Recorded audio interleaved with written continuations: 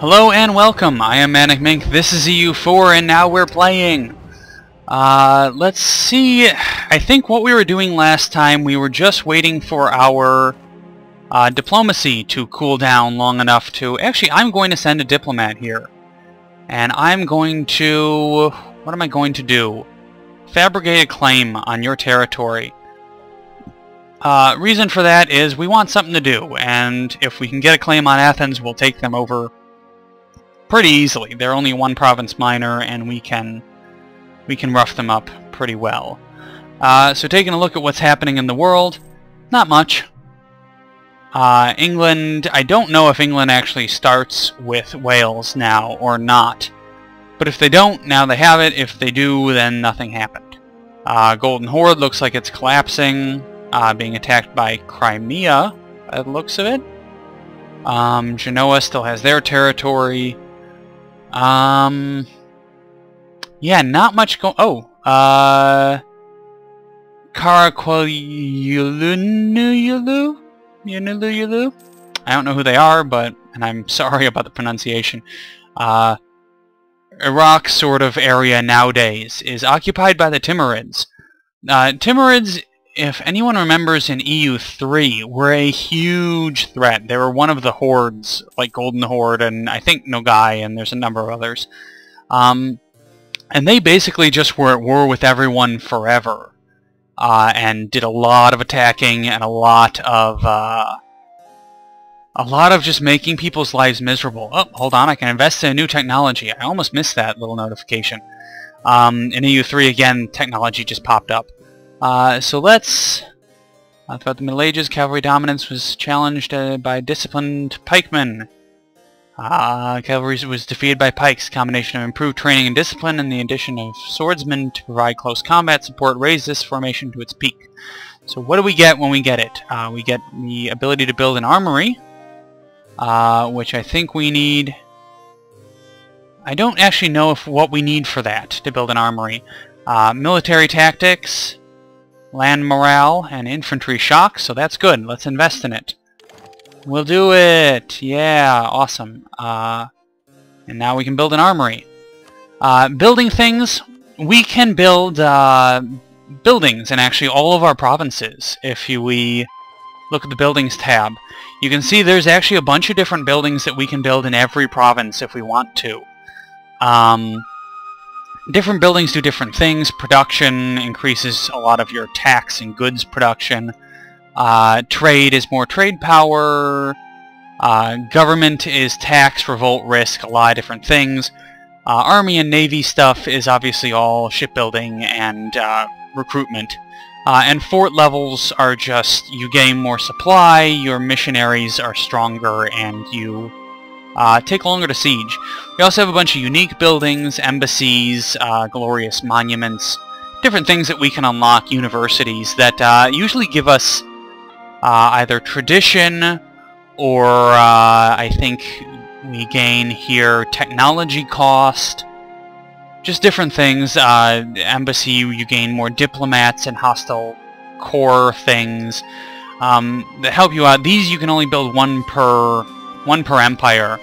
And special buildings are just advanced buildings of the basic ones, and you can build those only one type per province. So call to arms against Trebizond. You are Trebizond, we will accept, because I like these fellas over here. So let's grab our troops, and we'll march over here, we'll grab our boats, and we'll blockade. We'll blockade everybody. All the blockades. So we'll send you over here. Yeah, we want to help these guys because, again, eventually I'd like to just absorb them peacefully. And not absorbing them peacefully would be a pain in the ass to do. So let's build some buildings. We gain 25 manpower, minus 10% recruitment time, and 5% less cost.